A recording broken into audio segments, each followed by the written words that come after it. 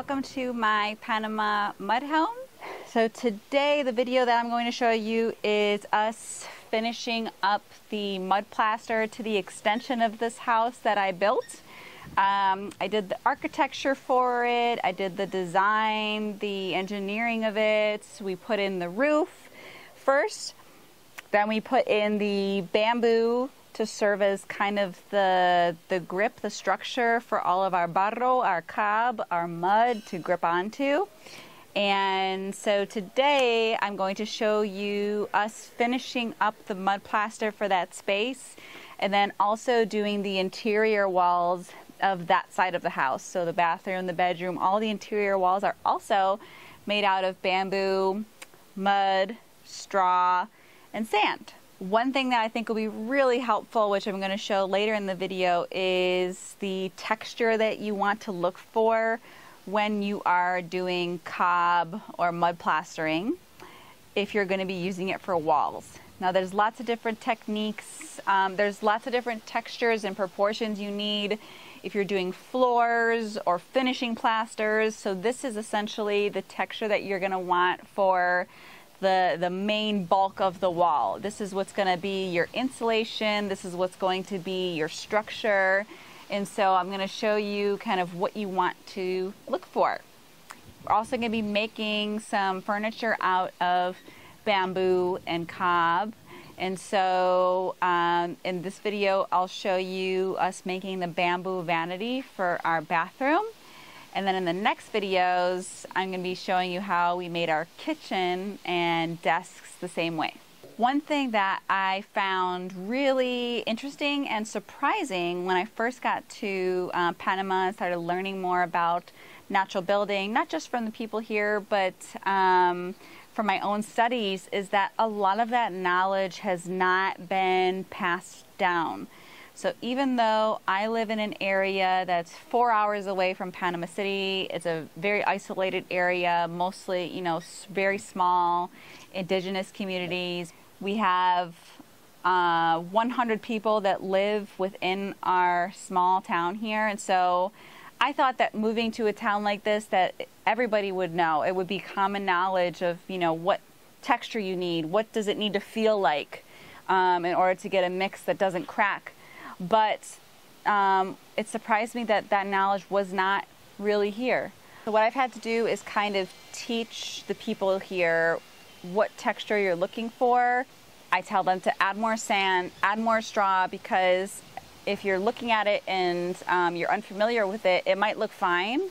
But when you've had a little bit of experience with it, once you feel it, once you get a feeling for the consistency you're looking for, if it's sticky, if it's dry, if it's gritty, if it's hard to work with, easy to work with, you know that it's going to crack and kind of be a little bit brittle, or you know that it's going to cure very solid, very strong. So I had a lot of members of my community, I think maybe 6 or 7 in this video, come and help to, you know, help me mix it. And then in that process, they're also doing some learning. They're also learning, you know, okay, if it feels this way, you need to add more sand to it, otherwise it's going to crack. And that's one reason why a lot of these homes in this area have been torn down so frequently, is because when the knowledge isn't passed down, and then you get homes that kind of crack and fall apart, of course you're going to want to do a concrete home or something else that's a bit more modern, because, you know, your home it's falling apart. It's not lasting and withstanding the rain and all of that. So by knowing the correct consistency that you need in order to get a mud home that is super strong, that won't crack on you, then, you know, hopefully that'll encourage people to keep building these homes instead of opting for the more modern version. So we've got interior walls, finishing the bedroom, learning how to make the cob mix, and building a bamboo vanity in this video, and I hope you all enjoy.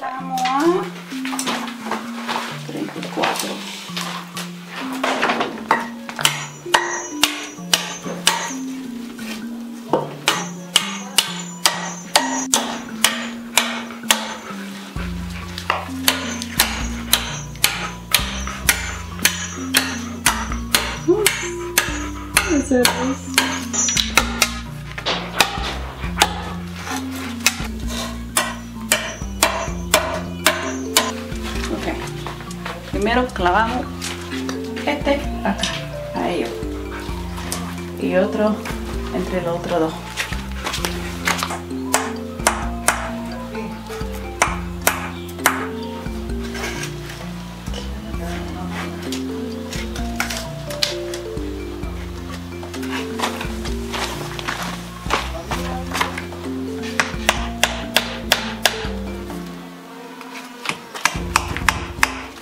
So we have the two pieces that are going to hold up the bottom shelf, and we flipped it over so they both sit on the inside, and we're going to lay out the pieces that make up the shelf on top of those, and then the upper shelf on top of the ones on top.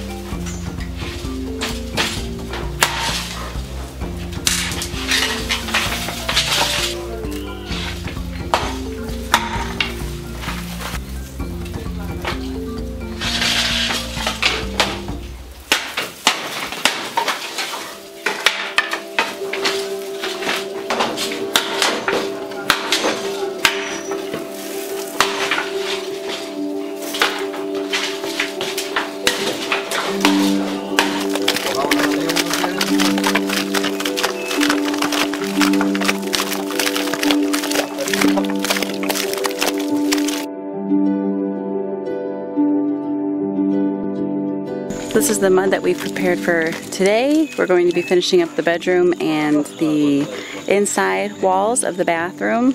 So you want to let this land sit overnight, and the water helps to break up the clay.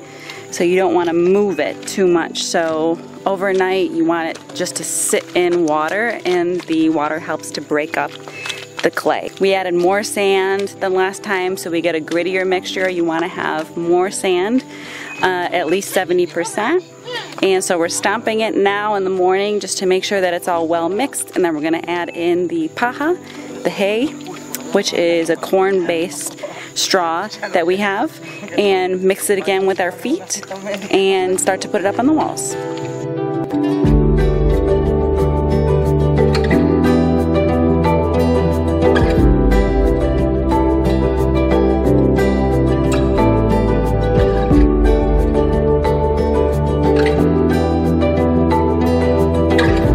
So we've just finished stomping and adding the hay. After we add the hay, we add a little bit more water on top. Makes it easier to mix, and you want something that's really, once it starts getting really hard to work with your feet, then you know that it's getting there. It should be very hard to step through. The one thing that I would change with the way that we do it, this is a traditional way of doing it, but in the Panamanian style, you lay it all out. You have the mud, you have the paja, the straw, and you step on it. Usually it's arm in arm with your neighbors and friends. The thing with that is that you get a lot of the hay that sits on the bottom and gets stuck, and then you get a top layer that doesn't have very much hay. So if you do have access to something that's like a tarp or a really durable, hard, wide surface, like a big piece of leather or something, or rubber, then you can mix it with your feet, step on it, but then flip it over, roll it over on itself, lift up the tarp or rubber, and it will give you a better mixing, and it will prevent a lot of the straw from staying at the bottom. So this is the kind of texture that you're looking for. It's hard to step on, filled with hay, lots of sand. It needs to be very hard to work. And then you take off big chunks, and then you can build with it.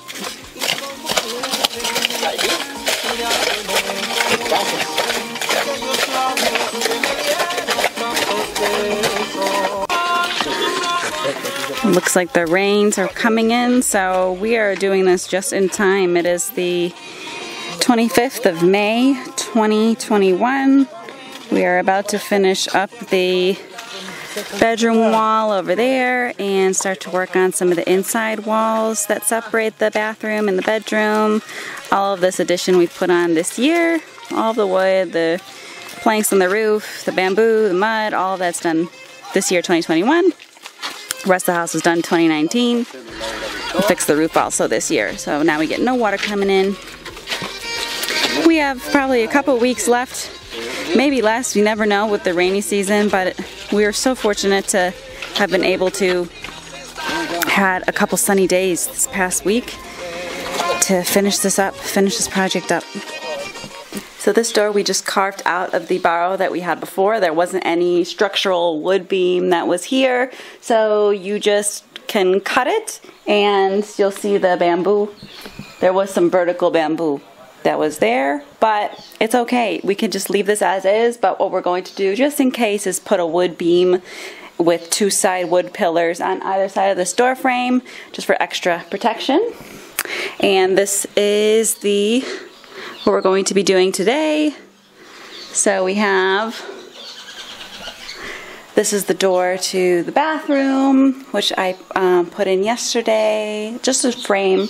You want to have a frame so that you have wood support on the top, and that wood support helps with the weight of the barro or the cob that's on top. If you don't have anything that's helping with the weight of it while it dries, then you're going to probably get falling cob, and yeah, so you want to make sure that you protect it.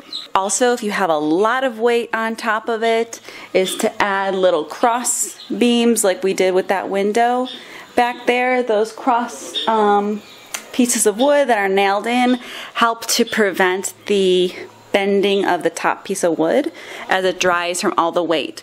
We don't really have that much weight on top of this door here, so decided to not put them in, but you could definitely put those in. This is a curved bathroom, curved wall that separates the bathroom and bedroom from the rest of the house. A little hallway that we built in, and this tree is a support for the roof for most of the side of the house it's in contact with. So this is a very big tree, about 13 feet long, Macano.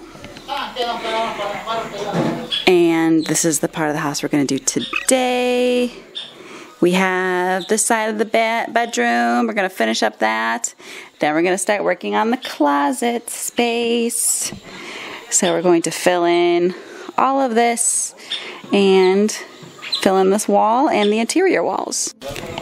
We have our electricity already done and put in so that we can plaster over it. So you want to make sure that you have any kind of plumbing or tubing or anything that needs to go inside the walls already done and in their place, tied up and secured somehow so that you don't have to worry about it.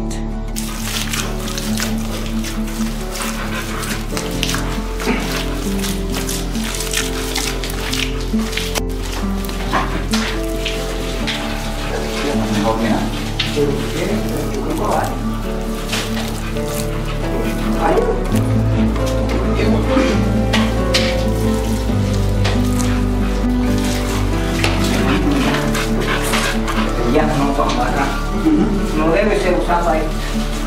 Usar la otra negra y esta tierra debe ser para repellar.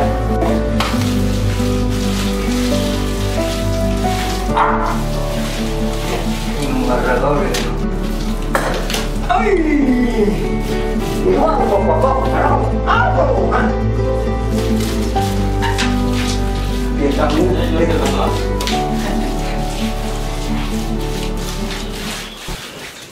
So this side of the house, this is the part of the house that we did in 2019, and this part of the house is what we did about a week and a half ago. And it is still slightly, very, very slightly sticky to the touch, but it's not really coming off too much on my fingers anymore.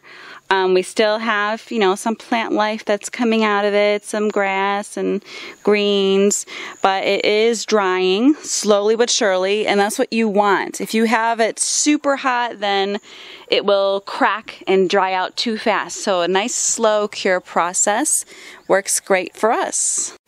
So that also means that if you're building in summer, then you want to have some kind of protection, like a tarp that you regularly mist once a day or twice a day if it's very hot, in order to keep the moisture in the wall, to get the walls to not dry out too fast so they don't crack on you. This used to be a door. We were originally going to have this be the entrance to the bathroom, but it just didn't leave us with enough space. And this door, the framework of it, was necessary for the structural integrity of the house. So we just decided to put in some bamboo across it, make a cage, and then mud plaster over it. So now we have a wall that's there that wasn't there before. And the door is forever enclosed. Little secret for the people who made this house. Maybe someone will find out someday. So this is our bathroom. I have a vanity here that we mud plastered over. We're still going to add some more mud plaster to level it out, make it nice. These are just here to support the roof while we put the tiles on.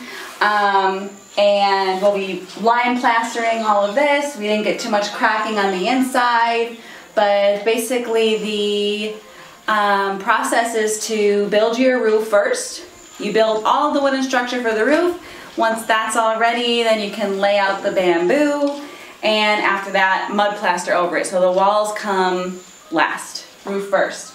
And you can make whatever shape that you want. So we kind of wanted a vanity that was earthen and kind of like one piece with the rest of the house, with the walls. So we might add, you know, something here to close it up, something natural, bamboo or wood. So we're still going to work on this, but the bathroom is officially closed up.